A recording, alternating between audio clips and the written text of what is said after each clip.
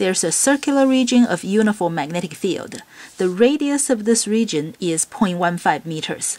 Concentric to this region of magnetic field are two circular conducting loops. The radius of the small loop is 0.1 meters. The radius of the big loop is 0.2 meters.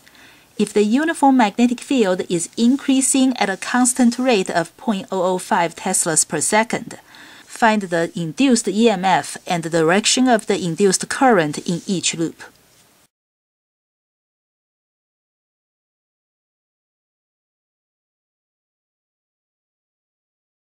The Faraday's law of induction says the induced EMF is negative n times delta phi b over delta t.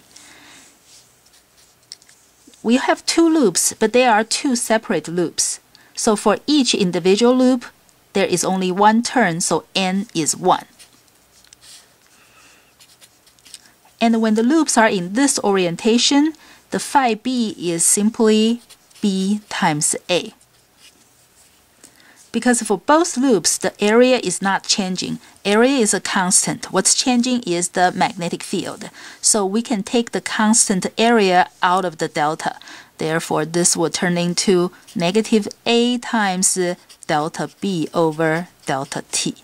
Now let's look at the two loops separately. For the small loop, the induced EMF is negative. Remember the sign really it's not important, so if you leave the sign out, that is okay. The area for the small loop, the area would be pi r squared, pi times 0.1 squared.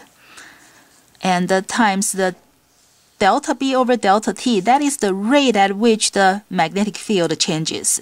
And the magnetic field is increasing at this rate.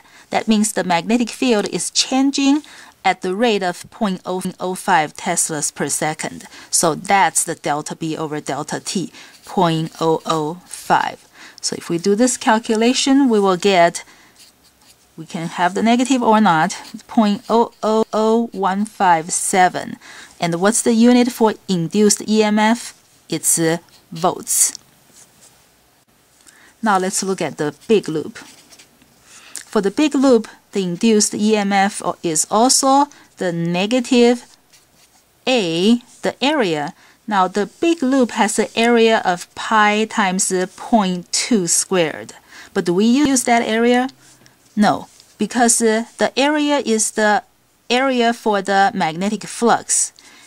There is no flux in this region. There is only flux in this region, which means we have to use this radius, the radius for the region with the magnetic field, so we have to use 0.15. So it's pi times 0.15 squared times the delta B over delta T, and this is the same rate, 0.005.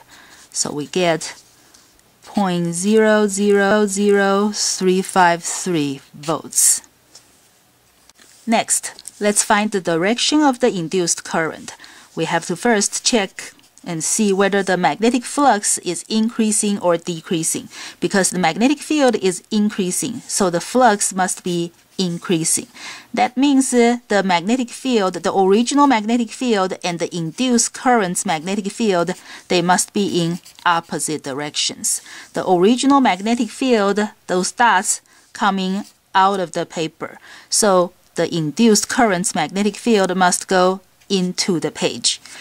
And this is true for both wire loops.